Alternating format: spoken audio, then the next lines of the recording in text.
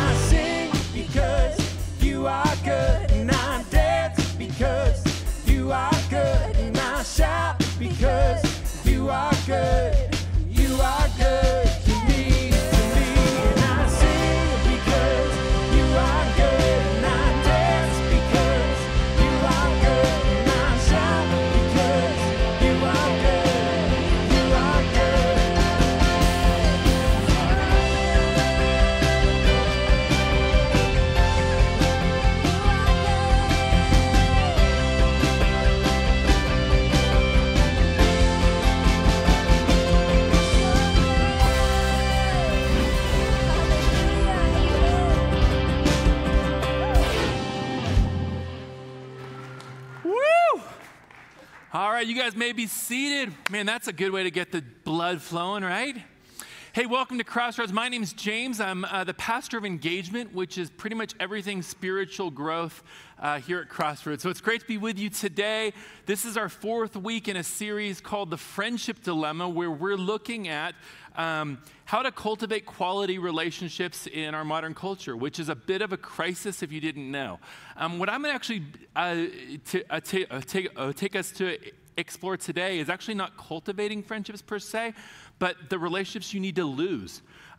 Who and how and why to unfriend. And so in order to get us there, I figured I'd start with my story and get after it that way.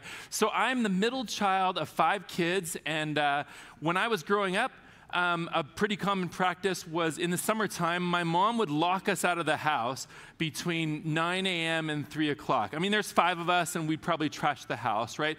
Pretty common practice back in the day, right? Okay, apparently I was abused as a child, but the good part about that was every day at about noon, my mom would bring us all in, and we'd eat lunch together and watch a TV show together. And it was usually a grilled cheese sandwich and ramen noodles. And one of our favorite shows was the rerun of a show called Leave It to Beaver, right? I know. Bring back the beav, right? So good.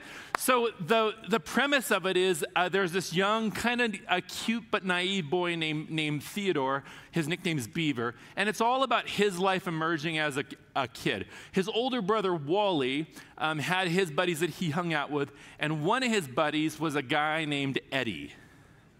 Eddie was a snake, right? Like about every 3rd or 4th episode, Eddie would be on the scene, and he would always cause something to happen that would either get Wally in trouble or Beaver in trouble. And it had this point of tension every now and then. Well, my older brother, who's 4 years older than me, had his buddies that he hung out with, and one of them was a guy named Eddie.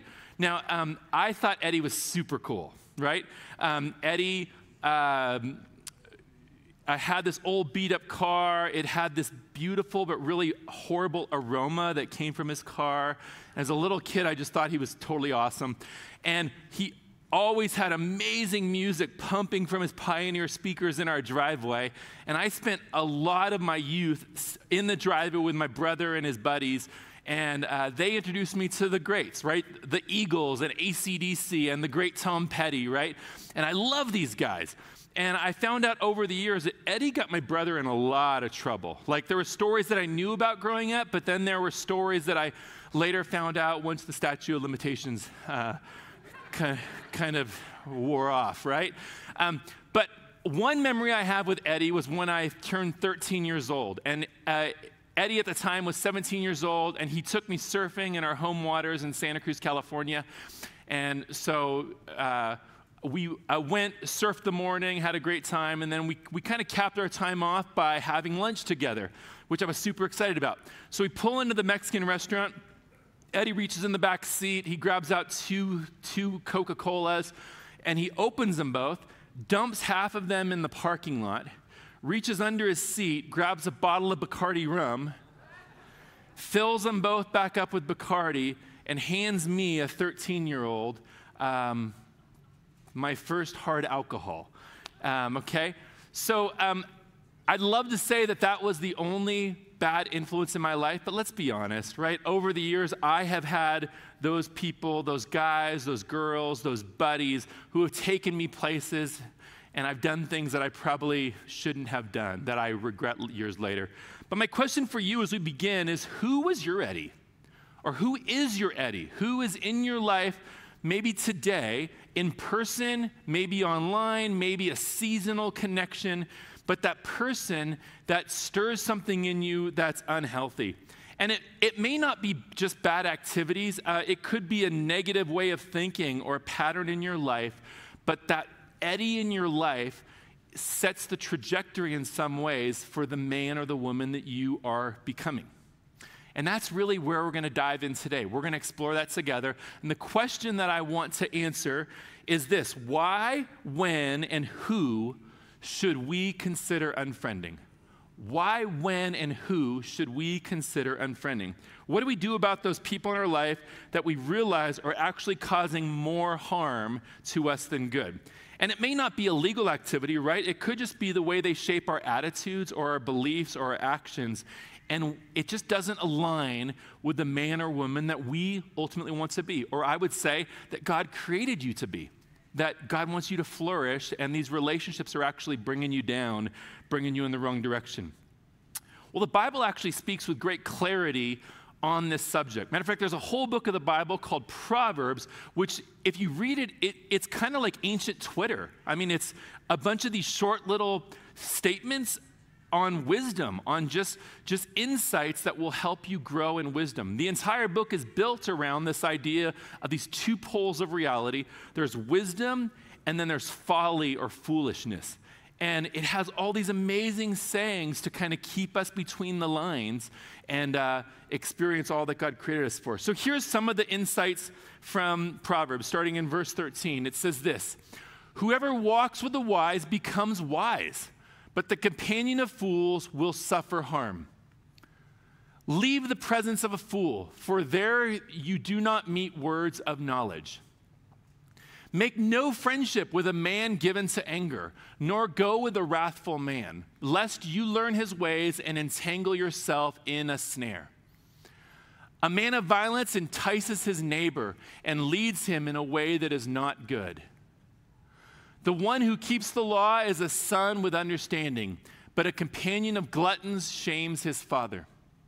And the New Testament tells us, "Do not be deceived, bad company ruins good morals." Pretty simple advice, right? So the why of unfriending certain people is this: that we unfriend because the wrong people will influence or flat out corrupt our own way of life. The wrong people will influence or corrupt the person that we desire to be. Now, we might blindly believe that we're smarter than a bad influence. I did for a lot of my life. But if your experience is like mine, the reality is prolonged exposure to certain influences, their norm becomes your norm, right? You become like them if you spend time with them. And we can fool ourselves into thinking that that's just not true, but it's not the right thing. So how do we discern these people? Well, one of the key questions we have to ask is, does the Bible tell us to separate ourselves from any and everyone who think and live differently than we do? And the short answer to that is no. That God actually created us to be resilient people who can cultivate relationships with people all over the spectrum and actually grow as individuals and be used by God in their life. Matter of fact, in Matthew 5, Jesus himself said that we are the salt of the earth.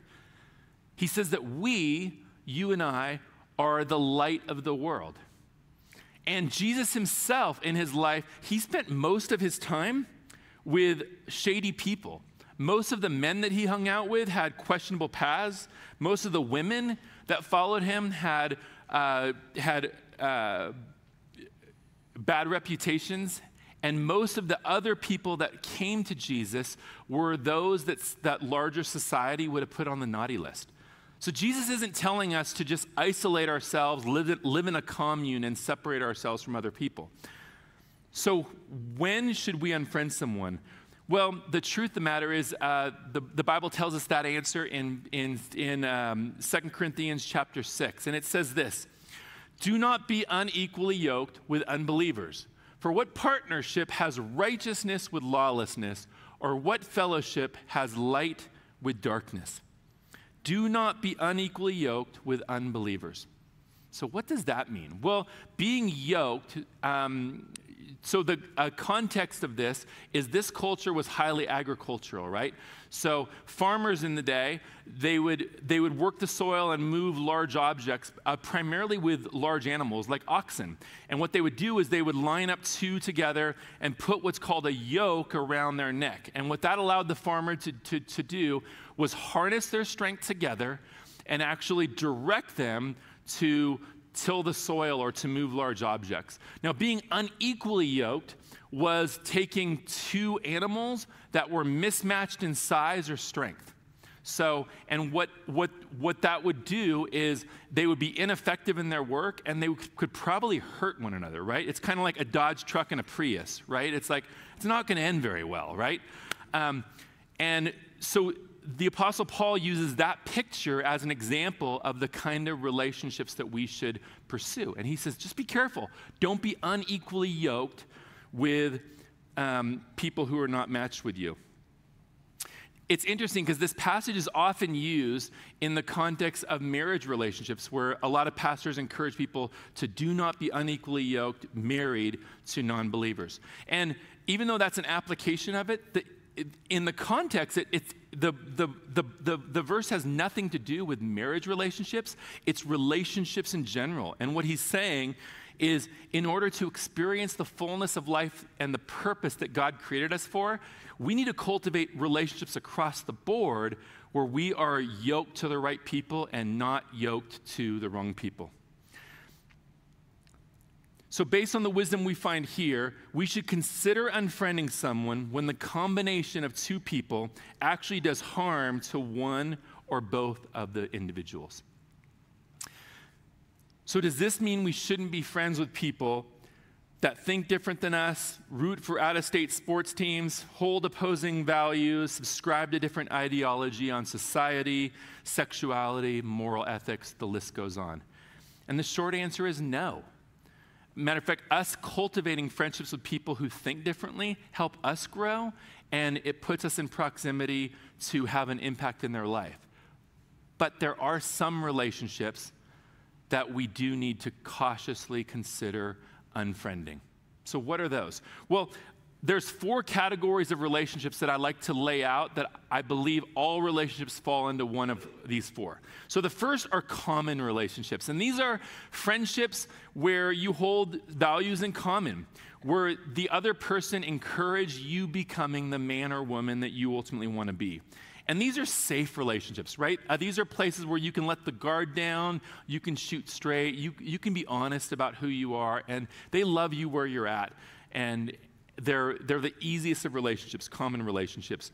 Neutral relationships are those where you might not hold values in common, but there's mutual respect. So maybe there's playful banter or joking, but it's healthy and respectful. Similar to common relationships, we can be fairly free, even though the other person does not fully agree with our worldview or value system. Again, these are pretty safe relationships as well.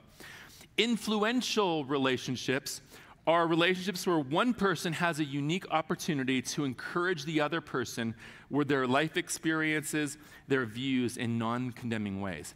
And these are relationships like a mentoring relationships where maybe because of life experience or age, that the other individual actually gives you proximity, and they're watching you. They're studying how you're living because they're curious about adopting some of those things in your life. Those are beautiful relationships too. And all 3 of these, common, neutral, and influential, are relationships that I think we can easily be yoked and grow together with people.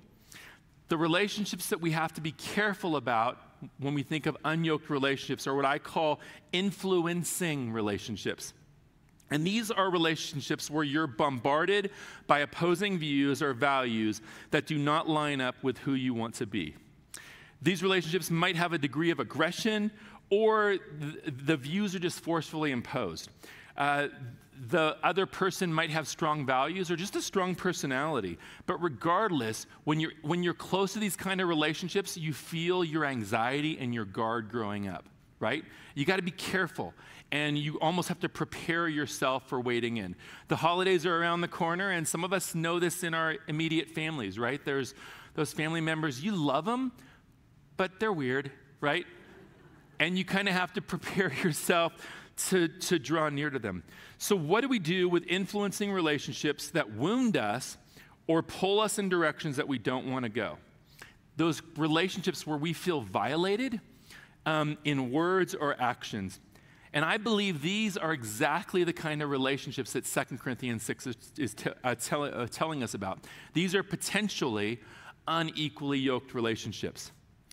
So the key question we have to ask is the tension a lack of clarity or a lack of respect?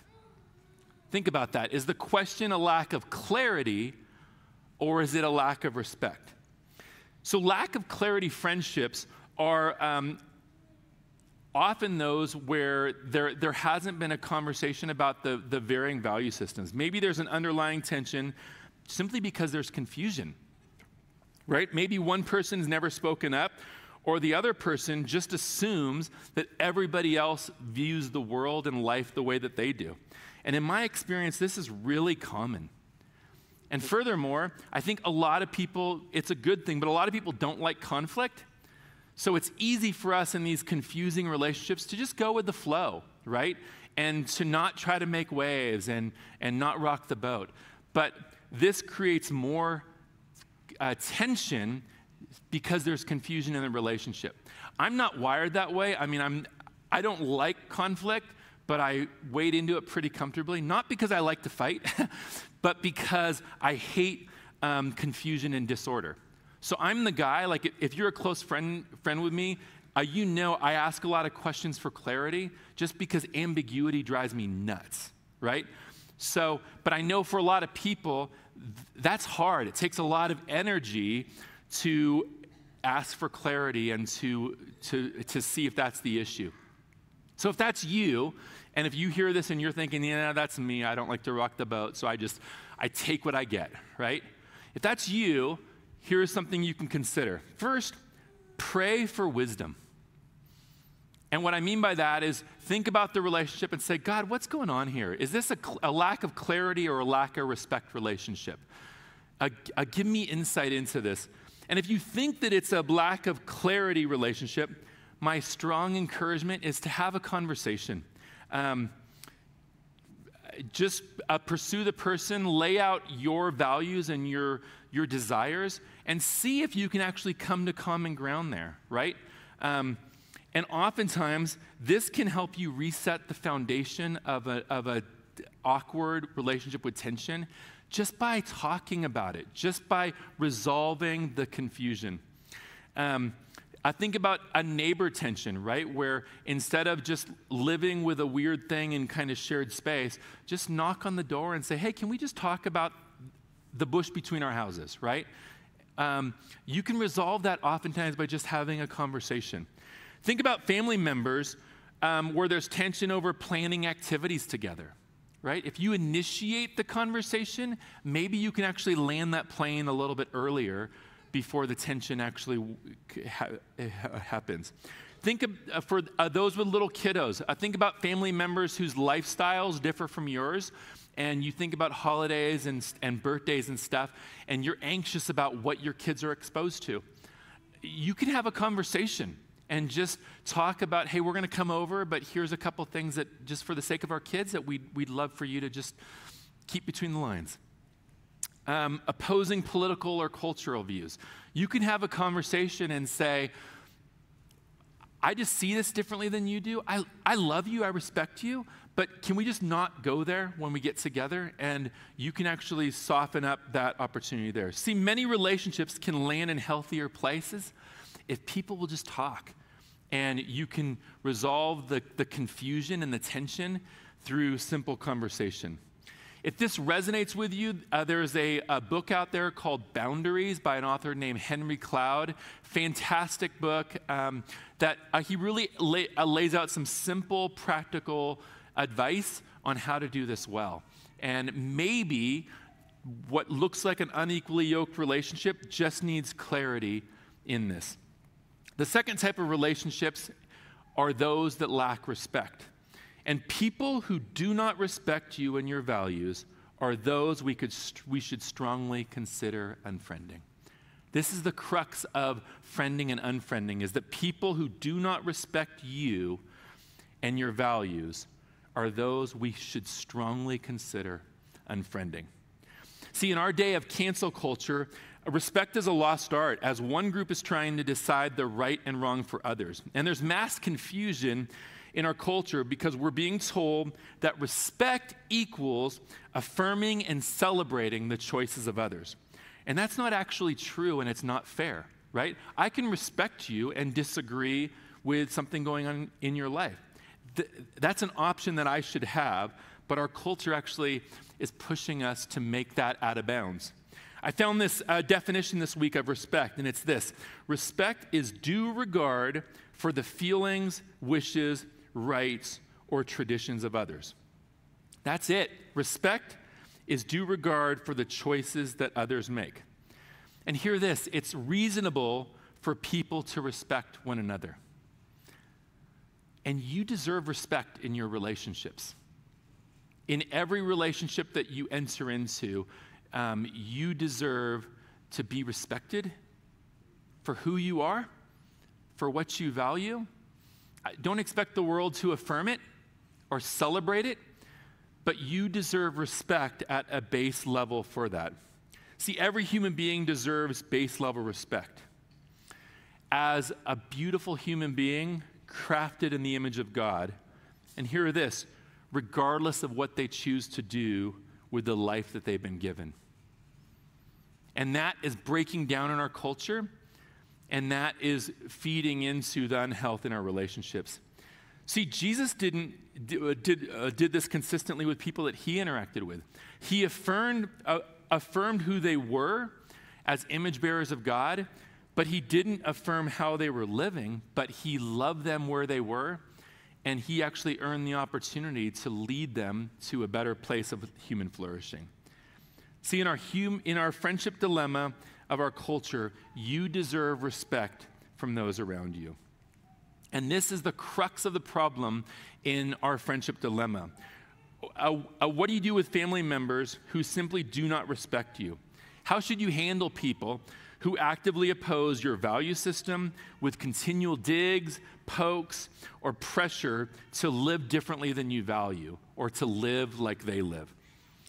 And how do you deal with people who passive aggressively withhold love and acceptance because of the values that you hold? And this could be driven by immaturity, narcissism, past wounds on their part. It doesn't really matter. People who simply don't respect others as a baseline, as a human being, are not good friends.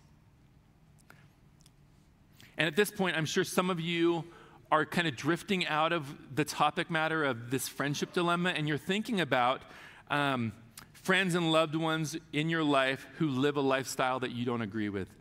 And if I can, let me just kind of speak as a pastor to you. You don't have to agree with them or celebrate their life or life choices.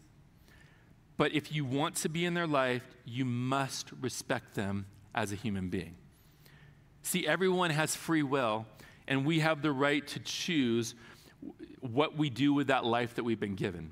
And equally, we will bear the consequences, or we will reap the rewards of how we live that.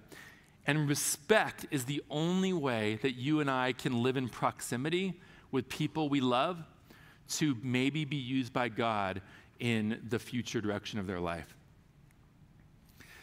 See, unhealthy friends are those who don't respect you, don't have your best in mind, and lure you to be the man or woman that you don't want to become. And these specifically are what Paul is talking about in 2 Corinthians 6. And the dangerous thing is we can be on both sides of that. We can be an instigator, or we can be someone that is actually being harmed by someone who's an unhealthy friend. So I met Jesus and started following him when I was 19 years old. I was playing in a band in the Bay Area, and my bandmates were my best friends. We hung out all the time, had a fake ID, and we would go to clubs all the time and see other bands, right?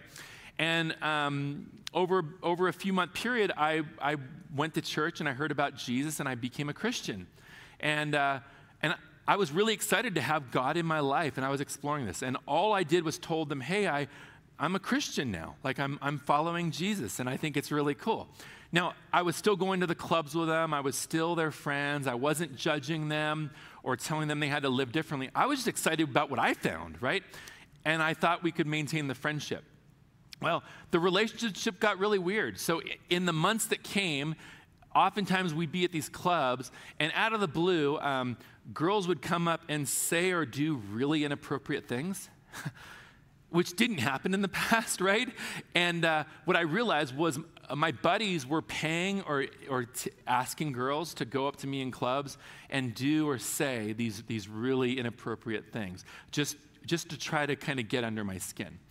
They started calling me Bible thumper, even though I never brought a Bible anywhere in their proximity. I was from that point on called the Bible thumper.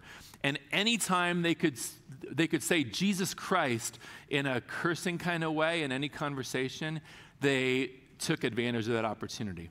The final straw for me was when I turned 20 years old and they pooled their money together and bought me a 1-year subscription to Playboy. And they thought it was hilarious, right? And a big thing for me as a 19-year-old guy was that I wanted to live differently to honor God. And part of that was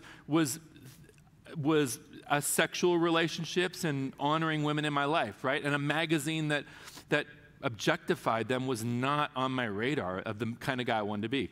So it bugged me in 2 ways. One was my landlord collected my mail.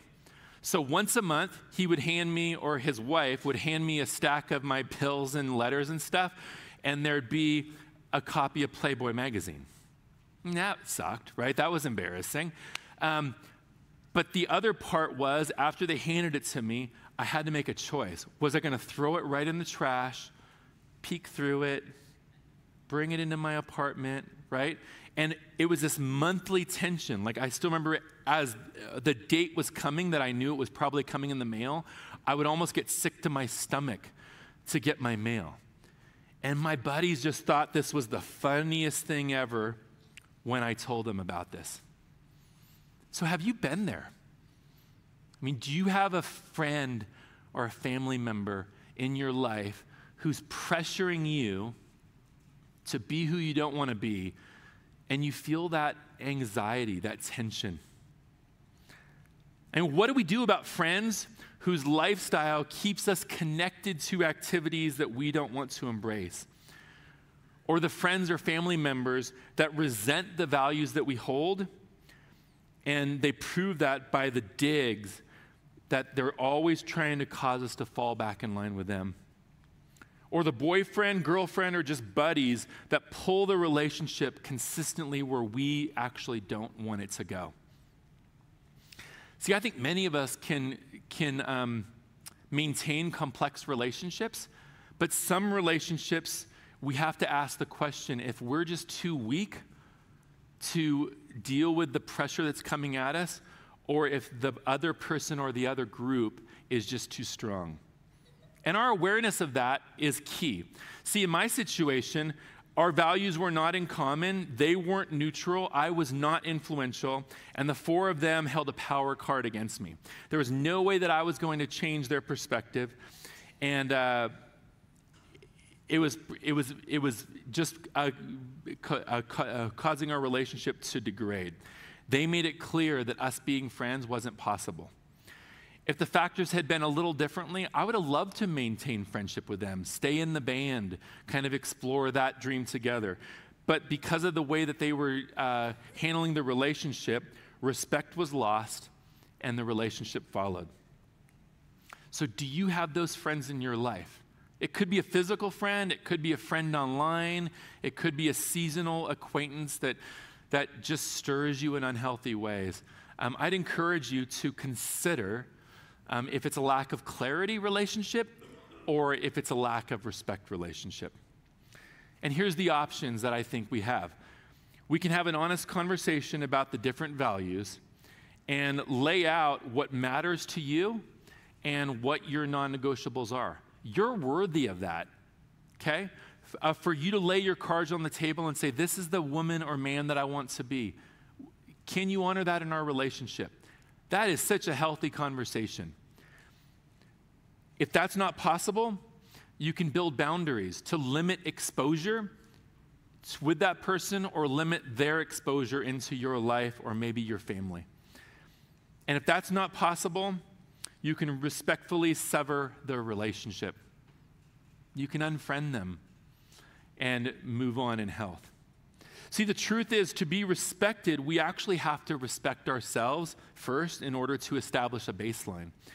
We need to know what we're about and let our closest friends be people who align with that vision. And that makes sense, but it's not just a spiritual thing, it's a life thing, right? I mean, successful students often pair themselves with students that equally want to do well in class, and they feed off each other. They learn from each other how to master the subject and how to study to be as successful as they can. Workers in the workplace often advance by studying the system and finding who are the other employees that are excelling, who are crushing it. And they align themselves with the right people. Artists and musicians, athletes and musicians do this all the time too. People that want to see how far they can take their craft. They often align themselves with people like-minded, and they cultivate similar practice and training regimens.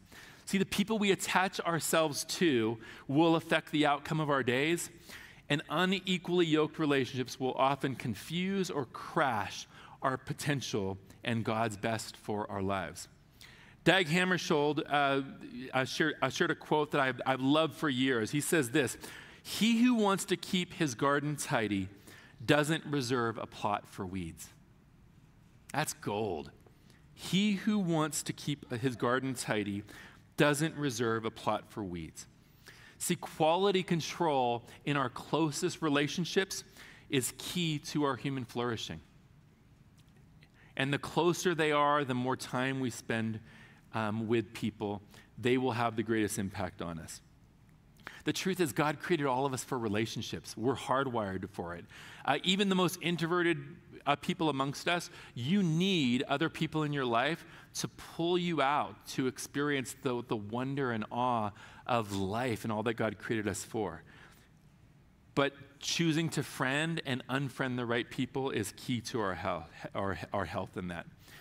And the people that we allow closest to us will truly have the greatest impact. And that's why here at Crossroads, we consistently talk about pursuing Jesus, because we believe that Jesus can be known, and knowing Jesus as your first position friend, it sets the trajectory for every other relationship in your life. See, the Bible teaches us that Jesus amazingly came into our story of human brokenness and disorder, that he showed us God's love and invited us to friendship and life. And because Jesus is God, he's able to befriend broken people like me and like you and actually transform us into health. In Matthew chapter 11, Jesus says this to us. He says, "Come to me, all you who labor and are heavy laden, and I will give you rest. Take my yoke upon you and learn from me, for I am gentle and lowly in heart, and you will find rest for your souls. For my yoke is easy and my burden is light." See, Jesus harnessed himself to us to show us, to offer us a new way of living. And that's our desire for you, that you would not just know about Jesus, but know Jesus and experience him as that first position friend in your life. So in my life, I unfriended my bandmates, quit the band, and really lost my friends, my buddies, my circle of guys to hang with. And then 3 weeks later, I was mountain biking, and I broke my arm. So I was out of work for 6 weeks, right? So I didn't have my friends anymore. I didn't even have a job to go to because I was all banged up. So what did I do? I went to Big Five, and I bought the best lawn chairs that I could afford. And for 6 weeks, I went to the park with my Bible. And I just sat under a tree with a bottle of water and read the Bible and read about Jesus and talked to him and cultivated a friendship with Jesus in a deep, meaningful way. And that set the foundation for everything in my life. Jesus, as my first position friend, allowed me the perspective to invite the right people in. And God, in his goodness, he brought good people into my life. So months later, I met a couple buddies at church, a guy named Sean and another guy named John. So Sean was a really great mountain biker, and I started riding with him a few times a week. And he introduced me to all of his buddies. Some Christians, most not, but they were very neutral guys. We could have fantastic conversations and go out and enjoy God's creation together. John was a great musician, and he introduced me to all the musicians at our church. And I learned how to play music for a completely different person, or a purpose, to honor God and celebrate his goodness through the gift that he gave me. And that all changed because I experienced Jesus as that first position friend in my life. So where are you? So what resonates with you in this message? If I can encourage two things. One is prayerfully consider your friend group. And are there those lack of clarity or those lack of respect friendships? And if it's the latter, really consider unfriending some people or provide some clarity so you can move forward with greater health. But my other encouragement is, who's your first position friend in your life? And may I lovingly say, consider Jesus there. Again, don't learn about Jesus. Get to know Jesus. And we would love to help you do that. So I'm starting a new ministry here at Crossroads, taking people mountain biking, and I think in 2 or 3 sessions I can break a bone on your body if you want to. Just joking. Yeah, I have someone that's interested, okay. But really, we would love to help you pursue Jesus. And the way that happens here at Crossroads is you can shoot us a text. You can text the number on the screen, text the keyword Jesus. We're not going to pressure you. We're just going to meet you where you are, probably get a Bible in your hand, and encourage you to explore a relationship with Jesus as that first position friend. Because we believe that's key to our flourishing. And Pastor Matt's going to unpack that in greater detail for us next week. So let me pray for us. God, thank you for my friends. I just thank you, Jesus, that you are a God that pursues broken people. You can be in position with the worst of people, Jesus, and transform our lives. And I'm just so grateful for the way that you met me where I was at and many in this room, and drew us to a whole different way of living that is anchored on you. Lead us to pursue the right things and to ultimately pursue you. And we pray this in your name. Amen. If you'll pull out your communion elements and go ahead and open it up, and we'll take it together in just a second. So we take communion every week here at Crossroads. And the reason why is because we celebrate what Jesus did. Like, there's no friend in the world who has done what Jesus did for us, who he willingly, matter of fact, the Bible says, for the joy set before him, he endured the cross. And Jesus bore our sins, our brokenness on the cross to restore us to life. And that's good news. So we take these elements week after week, remembering his broken flesh and his spilled blood that gave us life.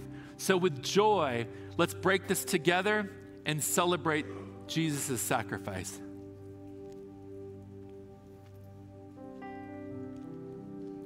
And we raise the cup to celebrate the victory that Jesus had, because our victory is in his victory. Let's drink this in celebration of Jesus.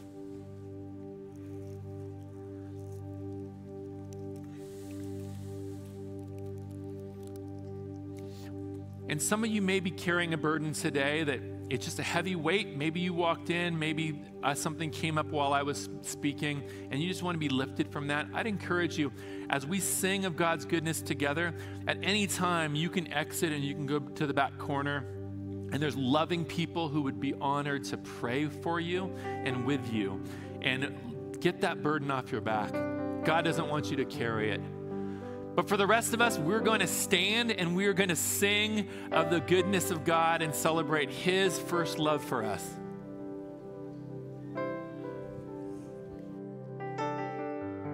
As we process what was just shared and taught to us today, I just wanted to share with you guys a quick story of an experience that I had recently. My family and I had this incredible time getting to go to Disney World, which, you guys, it blows my mind. So magical. It was so fun. But at one point during the trip, we were standing in line, which the lines can be very long, but they make it all a part of the experience, you know.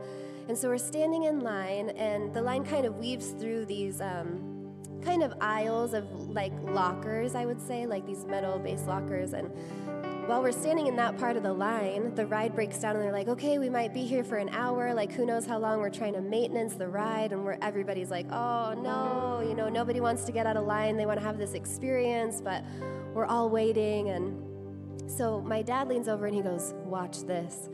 And so then he just starts banging on the locker. He goes, boom, boom, cat. Yes, like that. So good. You guys know We Will Rock You, right? So it literally, like wildfire, like spreads through the line. It was crazy. Like the entire line, just from my dad starting it right there, and it spread all the way up through. And it was just this really incredible experience of just connection and experiencing community, even with people that we don't know, but we're all having this experience together and feeling connected through just doing a simple beat and singing a song. And it just reminded me of this beautiful opportunity that we have each week when we're invited to sing and to worship together, what kind of unity that brings, and what an awesome and healing experience it is to just raise our voices together, to express our love to God through raising our hands and through clapping and singing and hearing your neighbor sing the same words that you sing. And I just wanted to encourage you with that today, that no matter where you're at, if you're feeling lonely, if you're coming in with heartbreak today, if you're coming in with tons of joy, that we all, no matter where we are, have this opportunity to commune with each other, to feel connected to one another, and to connect with the Holy Spirit, to have an experience with our Savior through music. So as you're processing and praying for discernment, maybe wisdom about what was shared today, I just want to invite you to ask the Holy Spirit to join you in that space, to join with those around you, and let's sing together. Here we go.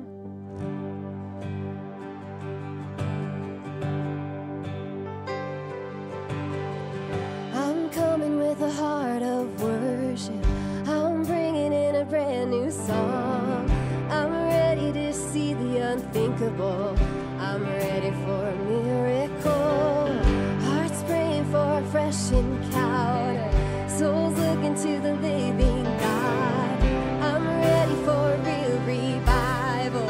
Oh, Holy Spirit, come like a flood, like a fire. Holy Spirit, fall in this place. Fill our hearts. Holy Spirit, come like a flood, like a fire. Holy Spirit, come.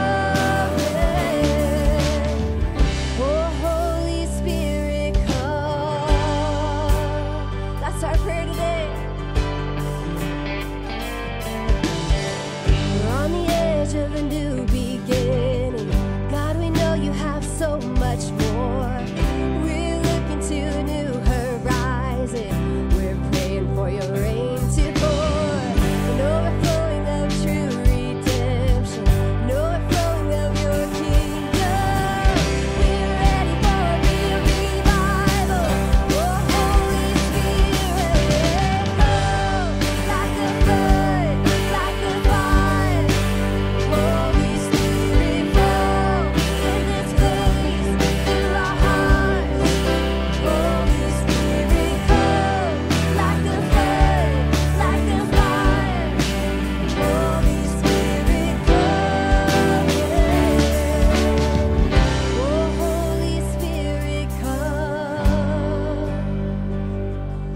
That is our prayer. Holy Spirit, come.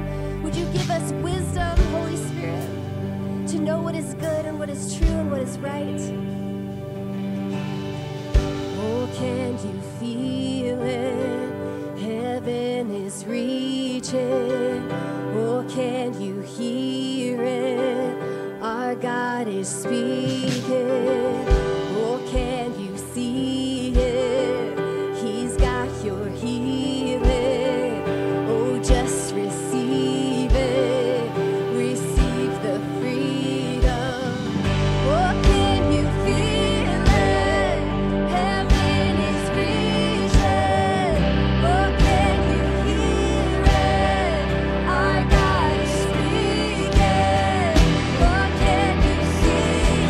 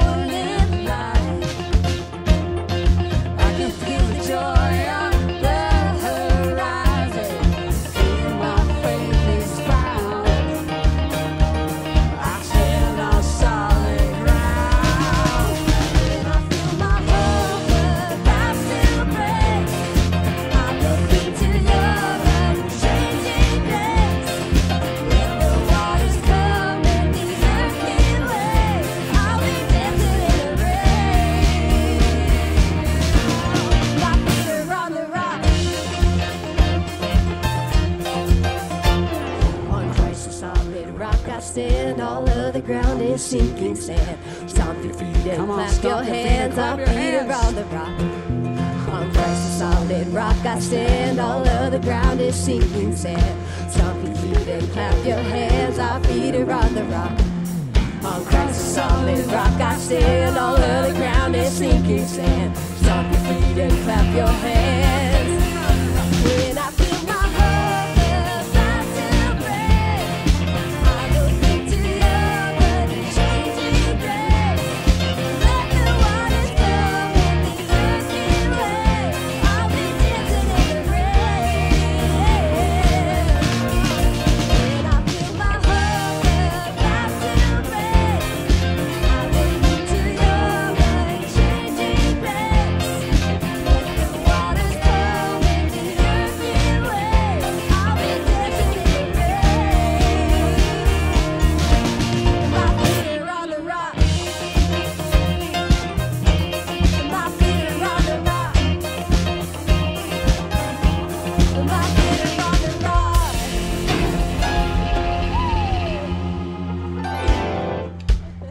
Hallelujah.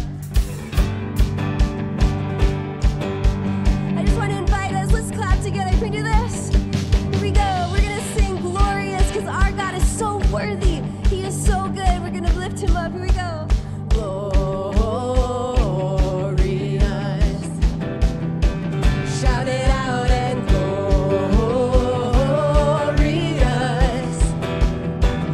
Make it loud and Jesus, we shout your name. Jesus, we make your praise glorious. Yes, you are glorious.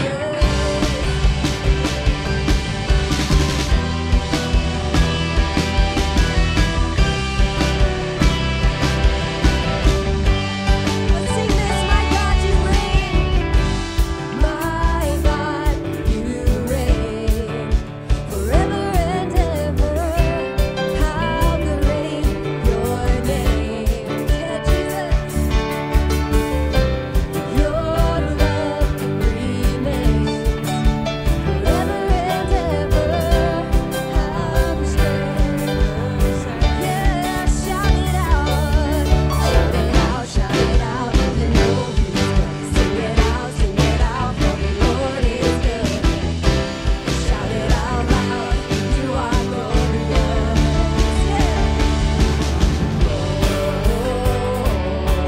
Glorious. Shout it out and glorious.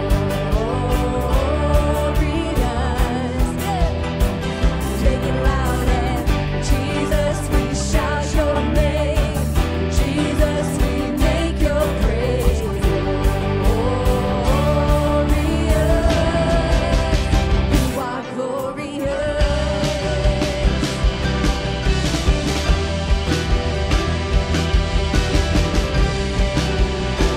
Let's sing that again. My God, you reign. My God, you reign forever and ever. You are great, your name. Your love remains forever and ever. You stay the same. Shout it out, shout it out, shout it out. You know He's good. Sing it out, for the Lord is good. Shout it out loud, you are glorious.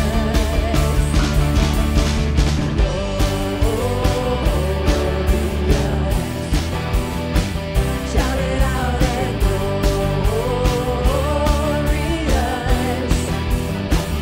Make it loud and Jesus, we shout your name.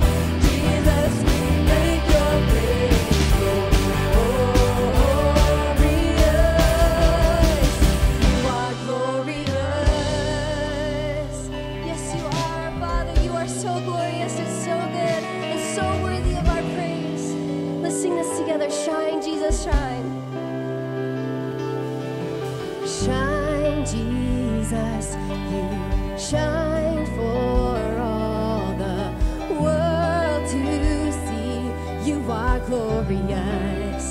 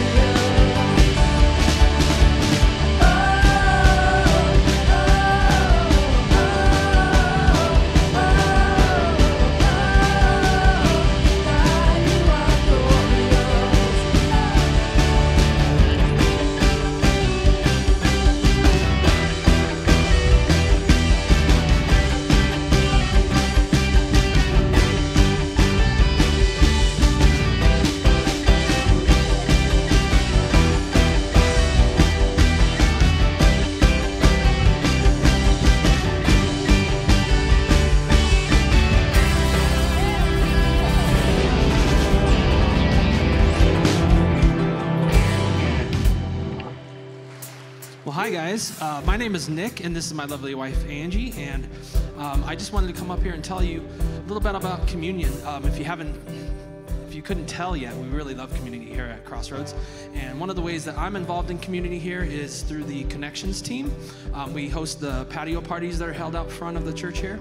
And our next one is actually Halloween patio party that's coming up on the 29th. And what's great about these events is that it gives us an opportunity to not only come together as community inside of the church and get to know each other a little better, but it also gives us an opportunity to reach out into our world and invite friends and family to come and join our community and get to know what we do here at Crossroads. So we've made that really simple for you this month. We put together this little bag that you can grab on your way out through the lobby and just hand it out to someone that you know and invite them to come and see what we do here at Crossroads and become part of this community that we love so much. Yeah, we really want to help you find your people. We want to help you find your tribe. And we know that as adults, it's hard. It's awkward sometimes to make new friends. And so we want to make that as relational and as just practical as possible. And so we do that every month through something called Next at Crossroads. It's a monthly gathering where we come together, we share some really good food, we talk, and we get to share a little bit with you about how you can get connected in different communities here at Crossroads. It's actually happening today, right at 11 o'clock. And we have space available. So if you're new and you are ready to take that next step and you wanted to see what community looks like here at Crossroads, I invite you to come join me for lunch. We're having soup and salad. It's going to be amazing. Also, if you've been here for a minute and you just haven't really got connected yet, this is for you as well. Nick and I have been here for, I don't know, close to 20 years, and it took us years to take that step of connection. So I wish we would have done it sooner. And so we invite you into that space as well. Now, if you consider Crossroads Church your spiritual home, we would invite you to partner with us in generosity. God is doing incredible things within this community and in the community at large around this church. And we get to partner together to make some of these amazing things happen. And so we can do that through giving. And you can give if you're in the building as you leave through the black kiosks in the back of the room. You can also download our app or go to our website. You want to search Crossroads ABC for either one of those platforms, and you can give that way. And now let me just pray this benediction over you as you leave. It comes from 2 Corinthians. It says, "Finally, brothers, rejoice. Aim for restoration. Comfort one another. Agree with one another. Live in peace, and the God of love and peace will be with you." God bless you, and have a great week. Amen. See you guys. Happy Sunday. We'll see you next week.